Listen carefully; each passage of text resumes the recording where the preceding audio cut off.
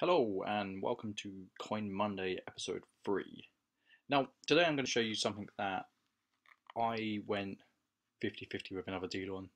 I said to him, I was like, looking for these, can you find me? He's like, I've been offered 50 of them, I don't really want 50. He's not a big dealer like myself, he's quite small, although he does very well. And we've kind of got a gentleman's agreement that goes on as well. Like, so whenever I get stuff in, he tries to let me have it and vice versa. It is a gentleman's game. So he's brought these in and I was like, I'll take 25 off your hands. And then I paid him the money and thought, what have you done? Why did you buy 25 of these? Like, that is ridiculous. So yeah, I'll show you what I got. Coca-Cola bottle caps. 6 grams of silver. I'm not going to tell you how much I paid for them because I'm still crying on the inside. But they're actually really neat. They come in, so they come in a box. And then you get a COA, which is in multiple languages. I'm not actually sure how many of these were produced, to be fair. You get a little box. So it comes like that.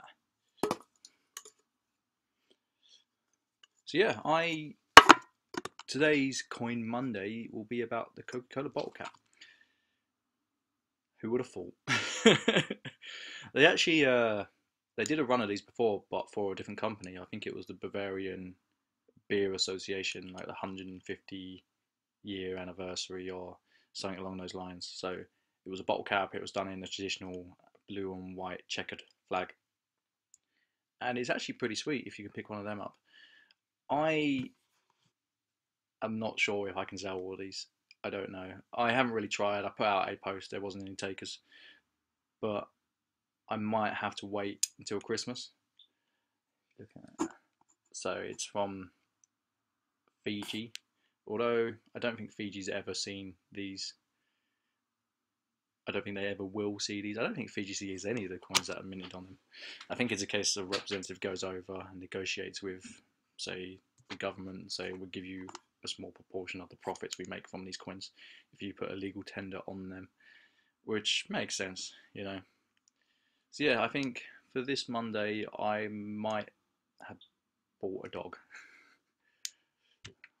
potentially, but it's okay. Like, I've got 25 friends I can gift these to, I think.